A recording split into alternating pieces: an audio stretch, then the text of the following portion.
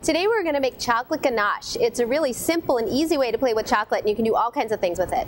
Ganache is just a combination of chopped chocolate and warm cream. So the first step is to chop the chocolate. You want to chop it as fine as you can, and I'm going to show you a little trick how to do that. I always chop chocolate with a serrated knife. It kind of grabs the chocolate and makes it flake off in easy pieces so you can get it done a lot faster.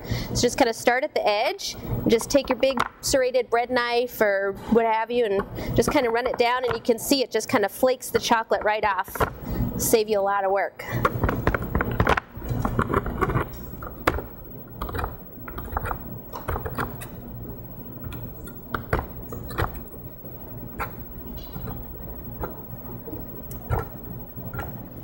All right, so once the chocolate is chopped, I'm just going to put all of it into a heat-safe bowl. So I'm just going to pick this up and kind of drop it right in there. And you can use a glass or a metal bowl. You just want something that's heat-proof. So this is 1 pound of chocolate. I use semi-sweet. You can use bittersweet. If you use milk or white chocolate, the ganache will be a lot softer, so you might want to use a little less cream. And then this is just 1 cup of cream that's been heated almost to boiling, but not quite. All I'm going to do is just pour that cream over the chocolate.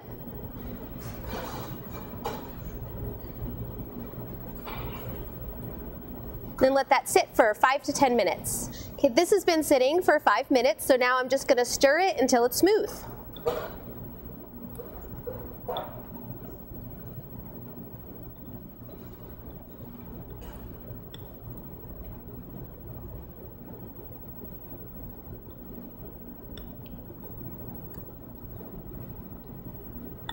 All right, that's all there is to it. Now the ganache is ready to use. One of the easiest ways to use ganache is to make homemade chocolate truffles. This ganache has been chilled in the refrigerator just till it's set, and all you have to do is just scoop a little out. You can see it's set up, but it's still pretty soft. Just scoop some with a spoon and just take it into your hand and just roll it into a ball. Oops! Roll it into a nice, smooth little ball.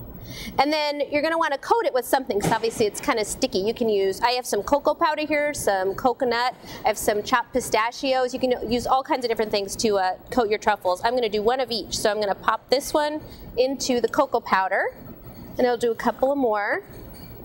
You could use candy sprinkles to coat your truffles, all kinds of things.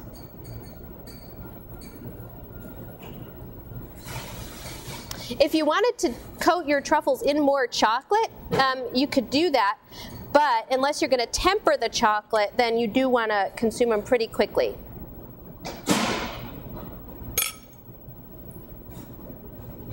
Okay.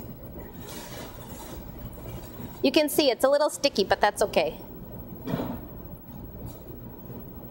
All right, so I've got my 3 different truffles. I'm going to do the coconut, and really you just toss it into the coating, and that's it. Now you want to keep the finished truffles in the refrigerator until you're ready to eat them. I really like this one with the pistachios. I think that looks really cool. And then here is one in cocoa powder. Homemade truffles are a lovely gift you can give, or a simple dessert if you're entertaining.